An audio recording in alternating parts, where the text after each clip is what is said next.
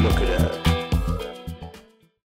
Hey everybody, it's Bruno on NB, where it can't all be serious. I'm joined today with the nice pink sweater, because this is important. Mrs. Electric, that's what I'm going to call you right now. No voltage required. Christine Johanson from Monarx Media.com. Hi, everyone. How are you doing? Thanks so much for having me, Bruno. I'm so excited to be here. Well, I'm excited to have you here because I don't know if I can live up to the contra electricity. You know, when you have a positive and a neutron and all that stuff, because you definitely have the high voltage that I'm always looking for our show. And before we kind of get carried away and blah, blah, blah, because I'm pretty good at that. Hey, new set. Not too bad. Okay, great. Looks good. Before we get on, I'm not being vain. Those are not my jerseys. Those are my kids' jerseys that gave it to me. So new set, I thought I'd put those up. Well, somebody thought I'd put those up. So our thumbnail says scaling your business. So let's start off by solving a problem for somebody who's watching this. So what do you mean by scaling your business? Well, there's a lot of businesses that rely on trading their time for money. So service providers, spa owners, beauty entrepreneurs, psychologists, lawyers, doctors, accountants, anyone who is really a professional service provider that gets stuck trading their time for money. And the truth is that we're limited to the number of hours that we have in the day and the number of clients that we can see every week. So the problem that I solve is helping business owners to scale their business by stepping into a new paradigm of, instead of trading their time for money, they're trading their value for money. Okay, so tell me, or tell our people what exactly you mean by trading your value, because different people view the word values. So what do you mean by value? Give us some examples. The value, the problem that you are solving. So yeah, so that's what I mean by value, is the value of the problem that you are solving.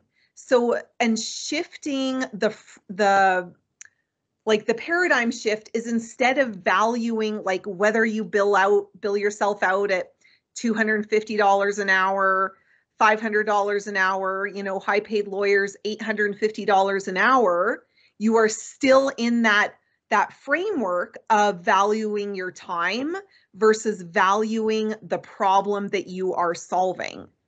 And the business model that I help entrepreneurs create is an online academy, is online courses where you are taking what's in your mind and putting it into creating an asset, creating your own intellectual property, your own IP, something that you can create once and sell over and over again as an online course, as a workshop, as an academy, as a masterclass, and adding this additional revenue stream to your existing business. Because the truth is, many high-paid professionals, they're not just able to step away from their business and say, oh, I'm not able to see my clients anymore. This is about adding an additional revenue stream that can eventually, potentially replace your current income. So give us an example, or a couple of examples. You don't have to say the clients unless you want to promote them. That's totally up to you. But what are some of the, I guess, other words, if I am this type of person or business, I should call you ASAP. Give me that, your ideal client, I guess. Yeah. So one of I have several examples and case studies of clients, but probably my favorite one was, I had a woman business owner hire me about 4 years ago, and she had an in-person workshop that she was delivering. She was traveling across Canada delivering this 2-day weekend workshop. And she came to me in 2019, at the beginning of 2019, and she said, Christine, I'm just tired of all this travel. I miss my kids. I don't want to be always traveling. Do you think I could put my workshop online? And I said, yes, absolutely. Like, let's do this thing. And we simply video recorded her whole workshop, created a whole bunch of master classes and lessons and worksheets, and really put her in-person workshop into a box. And then I built out all of the sales funnels, the marketing campaigns, the emails, all of the things, so that she could then be selling this on-demand workshop that didn't rely on her being there at all. Now, Great. fast forward to the pandemic, and the first 3 months of the pandemic, she actually made $1 million per month. So she made $3 million in the first 3 months of the pandemic selling her workshop. Wow, that's incredible. So yeah, this is what is possible with online courses.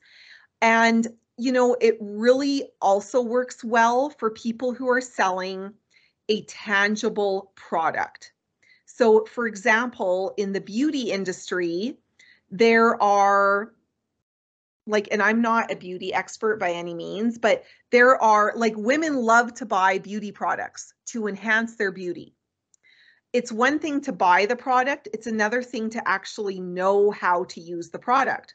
Got it. What I've done, I've actually worked with several beauty entrepreneurs that we've looked at their business and we've said, okay, how can we take this product that you're selling and create a course around it to really empower your customers to know how to use it and really get addicted to it so that they keep coming back for more and more and more. And sometimes we just give that course away for free. It's like free education. It's like, really, this is about every business needs education. Every business could benefit from teaching their customers, their clients, about their product or service and how to integrate it into their lives. Because even if we look at a company like Xerox, the photocopying machine, you know, their first business was like, or first business model was selling these expensive photocopier machines. But there was only a small percentage of other businesses who could afford this expensive machine.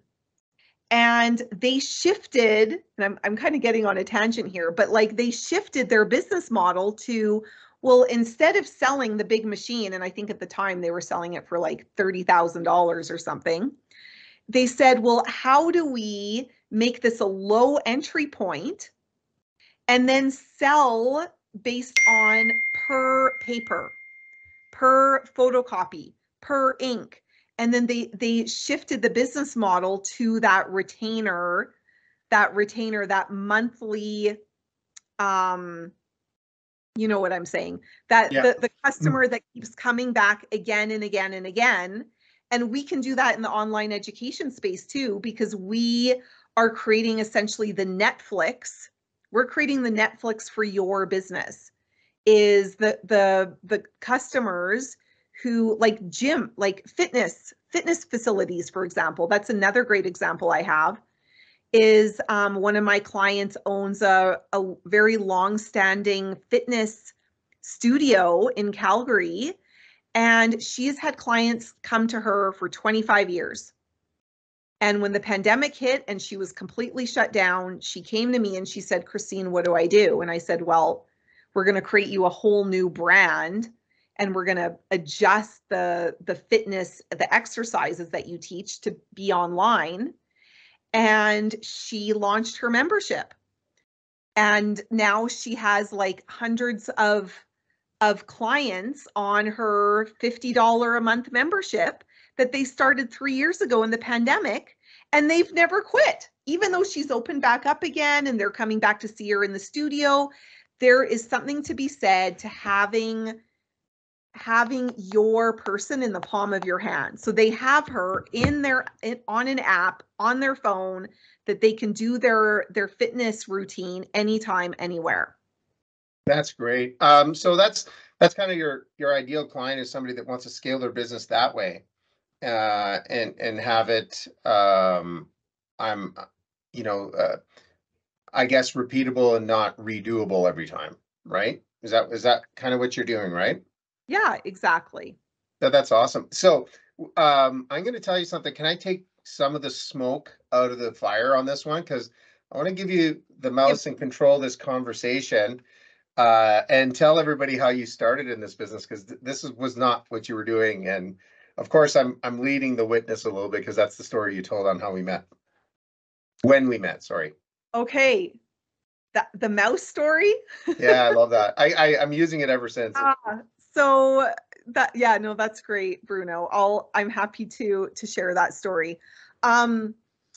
Well, I mean, I've been in digital marketing for 15 years. I actually used to be a petroleum engineer downtown oil and gas, and actually hated every minute of it because I knew I needed to be in a world where I was helping people and helping create transformation on the planet.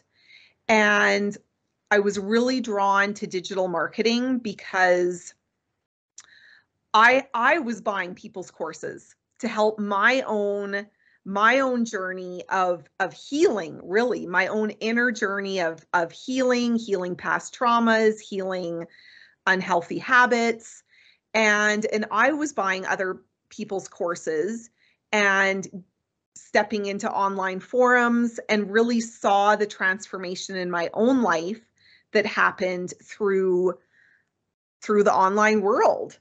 And um and I started in my early days, basically a lot of what I was doing was just the copywriting. Like I'm a writer. Like I've always been a writer since I was a child, and it just came so naturally for me is the writing for, email campaigns and websites, and I was often hired as a subcontractor into other people's marketing agencies just to do the writing piece. And I one day I found myself in a boardroom, hired as the subcontractor, like copywriter. And I sat there. It was a room full of men, and we had this female client sitting there. And this I was hired to help prepare the whole like marketing strategy for this client. But the owner of the agency was the one presenting it. He was the one presenting my strat. Like I basically made the slides for him, and he was butchering every single slide. Like he didn't know what he was talking about. He didn't totally understand the client and where she was coming from and what her big goals were. And as we were sitting there in this boardroom, a voice spoke into me and said, "Christine, take the mouse." And I was like, "What? Take the mouse?" Like, no, you're just like the one woman in the room besides the client. Said again, "Christine, take the mouse." So I took a deep breath because I'm a believer that we need to listen to our intuition and listen to that inner voice. I took a deep breath and I said, "Excuse me, I have some things I want to share and say." And I took my hand, and I happened to be sitting right beside the main agency owner who was leading the presentation. I took my hand and I nudged his hand off the mouse. He had his hand on the mouse. I nudged his hand off the mouse, and it was still a bit warm and sweaty from his hand because he was so nervous. And I said, "We need to back up a few slides." And I literally went back to the very beginning of the presentation and started all over again and presented the strategy the way that I had imagined it. And it was that conversation that like shifted so many things in my world, because after that meeting, the client, well, after that presentation, the client was almost in tears. And then her and I, that was our very first time meeting. And we met for coffee the next day, and she said to me, "Christine, I'm firing that marketing agency and I'm hiring you as my chief marketing officer to oversee everything." She said, "I loved when you put your hand on the mouse. I loved when you took it back from that other man who didn't know what he was talking about." And it was just like, that moment was a game changer in my own career. But it's also like, I love the story because I think for so many of us, the question is, where in your life and business do you need to put your hand on the mouse?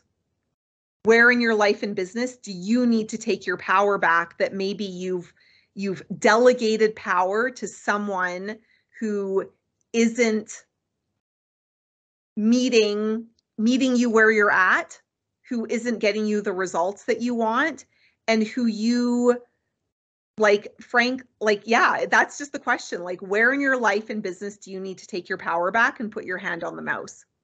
Even though it might feel awkward, even though it might feel like a step out of line, because I think for all of us, no matter what stage we're at, there's always an opportunity for us to take our power back. So Christine, this is the pressing question I had for you. Just a second. So at some point, did you wipe your hand from the sweat? Because I was a little worried about that story. I'm like, everybody's hugging and kissing, but you touched a sweaty mouse. So. I did. Yes, I did. In that well, this was pre-COVID days, so we weren't as obsessed with like hygiene as we were. But there you go. In that moment, I was like, okay, Christine, just, I can handle it. I can handle the grossness now. And then, but yeah. I'm certainly just joking about that, but that was the part that a lot of people kind of went, yeah, when you're telling the story. And taking the mystery away, this is where I met you, right? Where is it? Yeah, woman. You can see that. Our good friend Heather Andrews, who was on this show, by the way.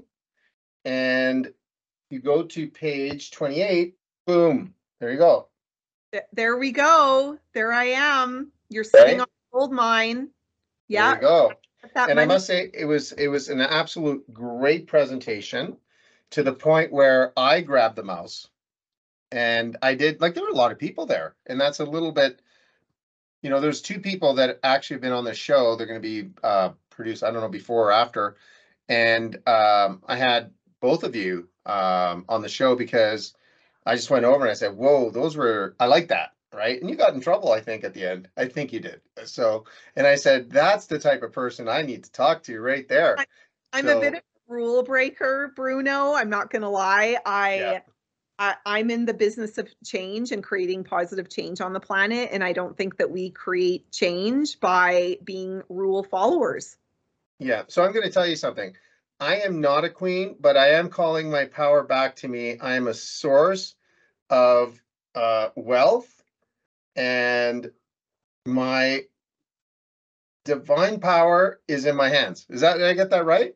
You got it. Good job. But I'm not a queen. But I because I can't be the queen. So why don't you tell the story about this? I kept it. Of course I kept it. Oh. Well, what, do you think I just made that up? This is yours. This is yours. Oh, I love So tell the story. You gave everybody one of these things, and why don't you elaborate on? I'm joking about I'm the queen because it was a women's event. I get it. There was like guys there, but so walk us through the four steps to getting back your power. You didn't think I was listening, did you? No, well, you were obviously paying attention, but I want to say, I work with a lot of women, but I work with kings as well. I get it, but the reason why you said I am queen, it was a women's event. So I like those 4 steps. It's pretty simple to say, tougher to do. Walk us through that, because I think that's your cornerstone. You were saying that's my cornerstone, or those are the cornerstones, or whatever, pillars or whatever. Well, I think, the first step is like I said, calling your power back to you. I call my power back to me because we've given our power away to other experts, especially women.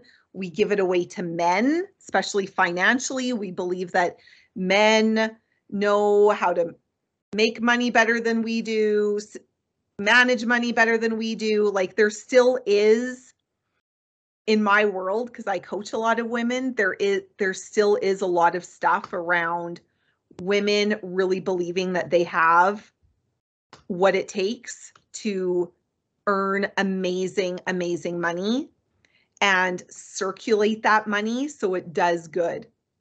so that it does good in the world, it does good in their homes, and that it magnifies, that your money magnifies. So, and then what was, okay, I call my power back to me. I'm trying to remember the order of the I'm a source of wealth. And now to be very transparent, it's not that this wasn't clear. It's I can't read my handwriting because my yes, pen stopped working. So, yeah, it's I'm a source of wealth. I am a source of wealth, which is about that you are the source of wealth, that you don't need to rely on another person to be your source of wealth, whether that's an inheritance, a spouse, a a primary client. You know, if you are in business and you have one client who's really paying most of your bills, like just to shift that power dynamic that, you know what, you will be just fine if anything were to happen with that relationship. And I guess I know that firsthand because that has also happened to me in my business, where a lot of my business was dependent on one specific client. And when that relationship came to an end, unfortunately, I had to reinvent myself. And as entrepreneurs, I think we are constantly in the business of reinventing ourselves, of pivoting, of finding the next problem to solve. Like, we are all in the business of solving problems. And there's, we can look out at the world and say there's a lot of problems out there. Oh no, that's bad for me. Well, no, actually, let's flip the switch, because those problems are all opportunities for you to go after. And then the fourth step was, my gold mine is in my hands, because I believe that every entrepreneur, and whether you're in a business that you're a solopreneur, that it's just you, or whether you have 5 employees or 50 employees, there is a gold mine there to be had. And a lot of tapping into that gold mine is shifting the business model from being like back again based on trading time for money to trading value for money.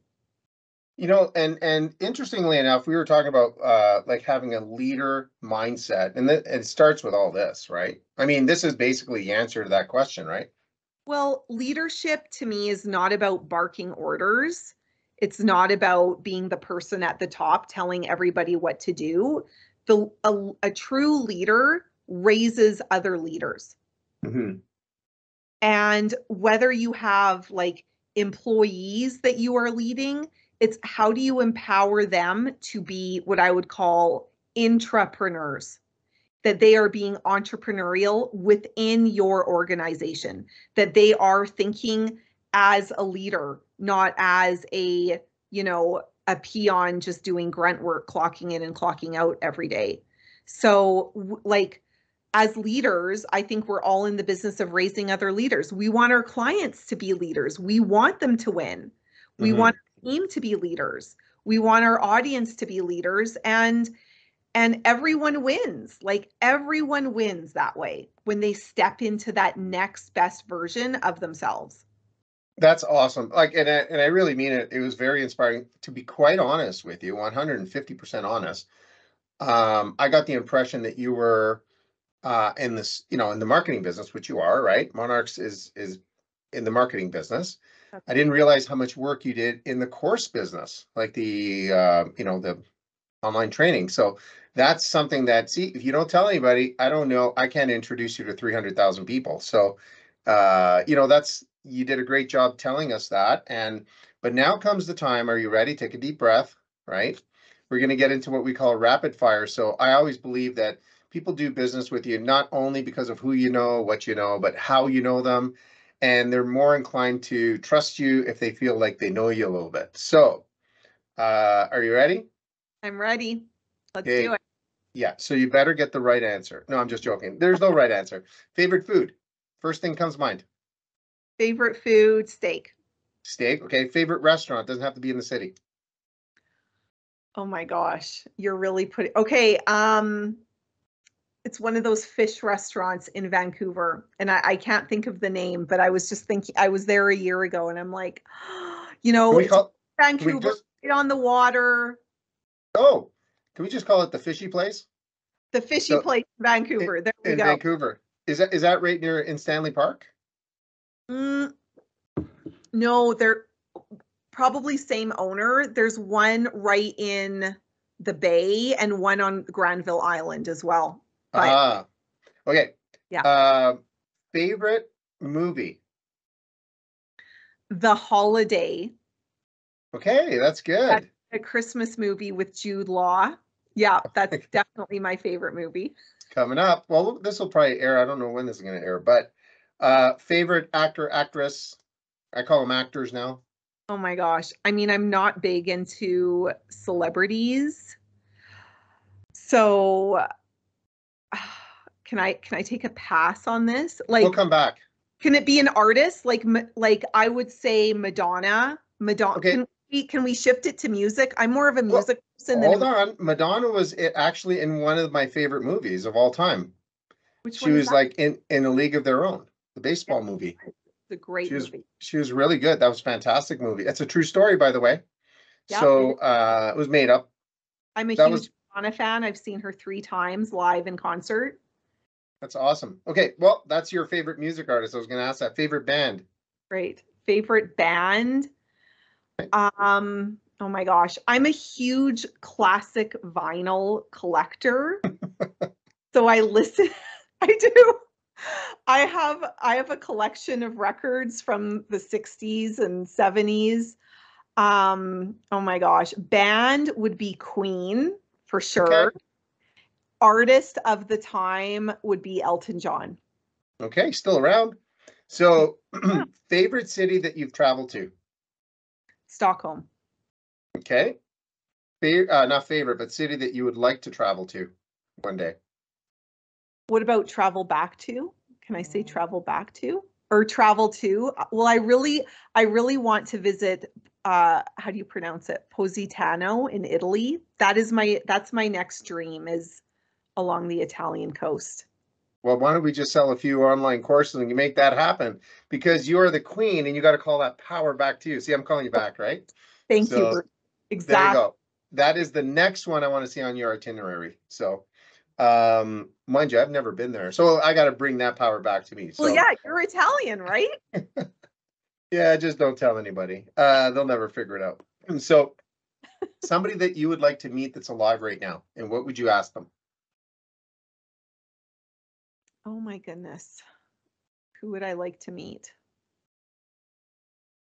Who would I like to meet?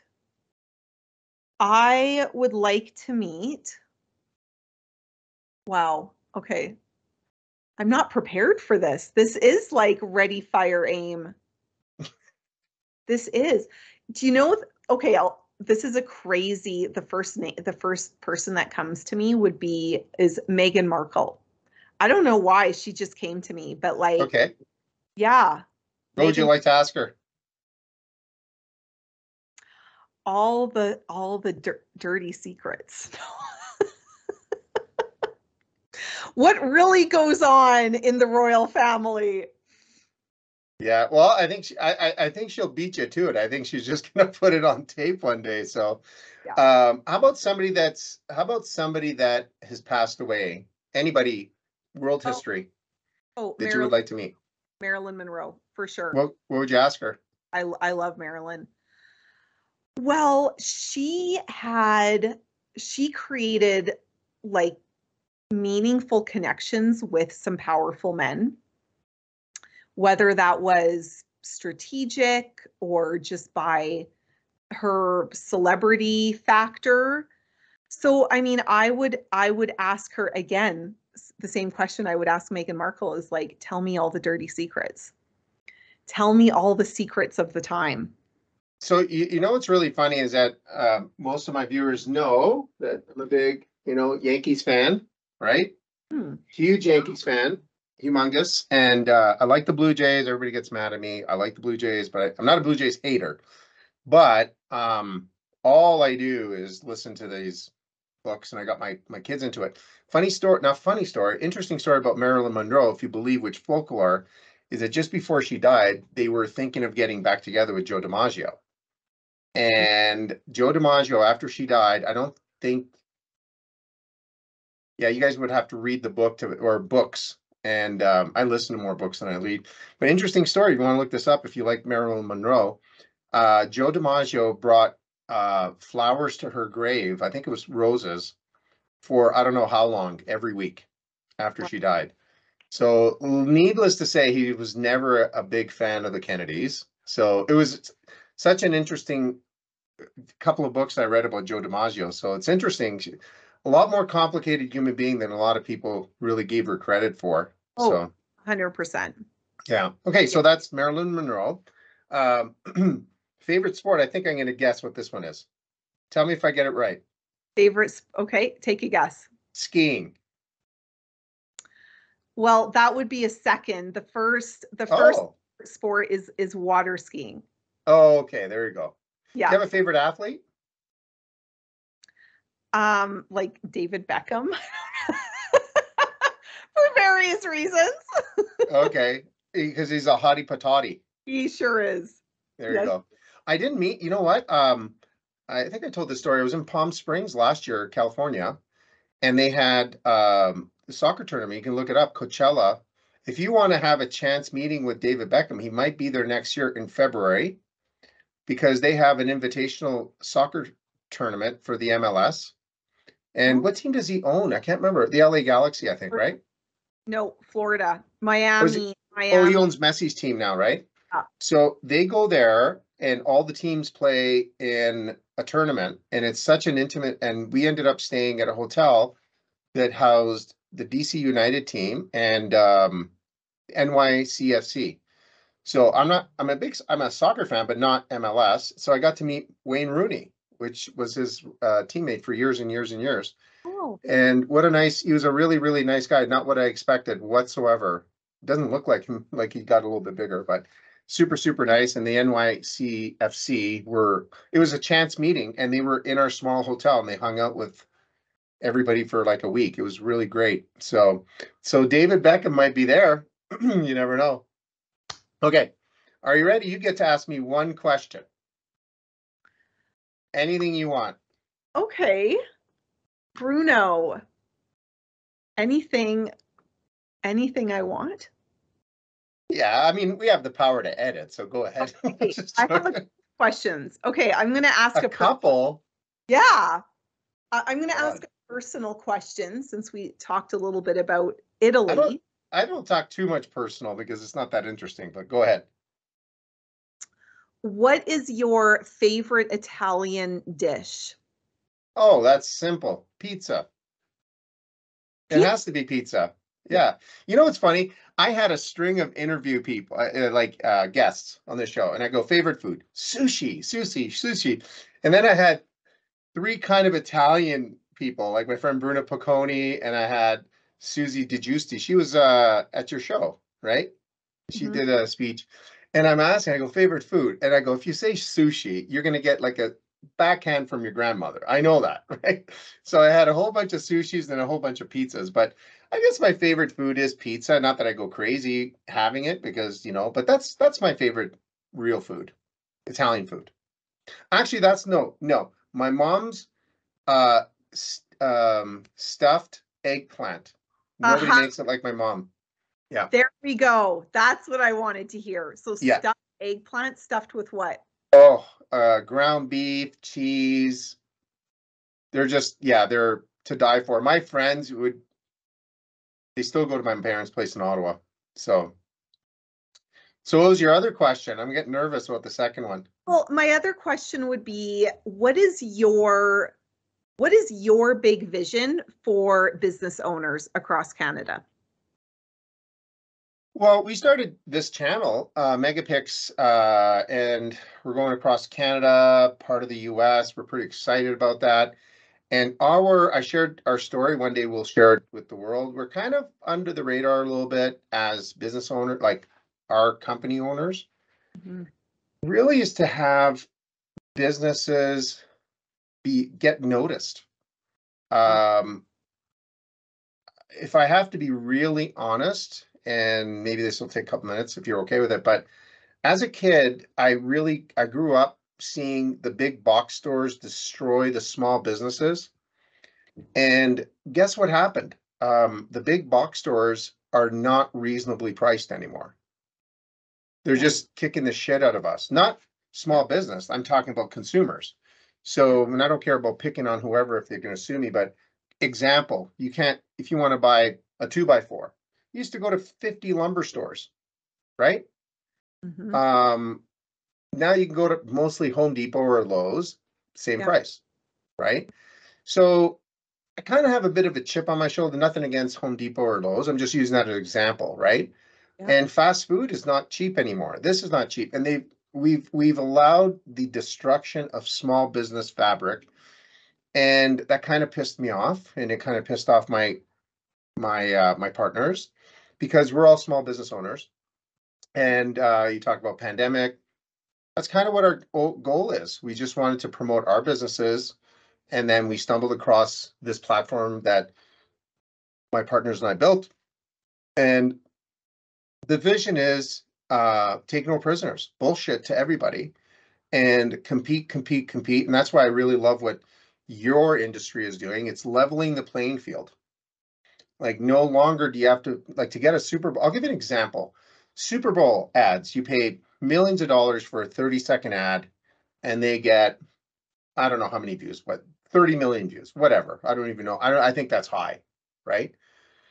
But with a platform like ours, I'm not shamelessly promoting my platform. I'm just saying, if you know what you're doing in social media, digital media, to get 1 million views, I'm talking about impressions or reposts or something like that, it's not going to cost you that kind of money. So now you're a smaller company, you can play. And I had this saying for a long time when I used to coach sports at different levels, is that you play the same players over and over, and you shorten the bench with kids and stuff like that. Yeah, you might win a game, you might win the championship, but you will never conquer, right? And I don't mean that from a negative point of view. It's like, if you let them play, they'll compete. If they compete, they might win. If they might win, they might conquer. And I just feel that small businesses might get bought out by big businesses. Good, let them go out and do it. So I think that's my vision and my hope. More of a hope than a vision is to say, never surrender. If you love what you do and you solve a problem, like you're saying, charge the money. People have no problems paying the money these days. It's not like back in the day, And so I think that's the vision, is go out there and kick some ass. And I think I would probably challenge you on a stage. I'm not a keynote speaker, but I would challenge you on the words you used, and I would say 10 times worse to encourage people. It's like, get off your, whatever, because you're very colorful and I appreciate that. You know what I'm talking about, right? And you just did everything you could to encourage small businesses to get online courses, get marketing, see differently, right? And so that's kind of my vision, is like, be warrior type, save the world, and don't be afraid to be a small business. I guess that's what it is. No, I love it. I love it. That was a tough question, because people normally ask me easier questions, but so this was okay? You're happy to be on here? This was lots of fun, Bruno. Lots of fun. Thank you. All right. I just giggle because I never tell people what happens on the second side, but they watch the show and they're kind of prepared, but I change the questions as we go. But so last but not least, how do they get in touch with you? You can visit monarxmedia.com. That's MONARX media.com. And we're going to put it underneath here anyways. Or see, this is the magic of small business. Or if you want to get in touch with Christine and you know me, just call me. I'll give you her information. And so, but Christine, any last words? Well, I just want to encourage everyone to, like what Bruno said, take no prisoners, don't give up, take your power back, keep going. Like, I believe that you were given this vision, whatever your vision is, for a reason. And you just need to keep taking the next step and next step. So I'm gonna maybe put some steps in that process, what you're saying. Small business, take no prisoners, grab the mouse, then use the wipies. And don't forget the wipes. Okay, there you go. All right. Your hands along the way. And always wear your Yankees toque. Okay. Yes, so, exactly. All right, Christine, thank you very much. It's always a pleasure. And we'll see everybody next time. Thanks, Bruno.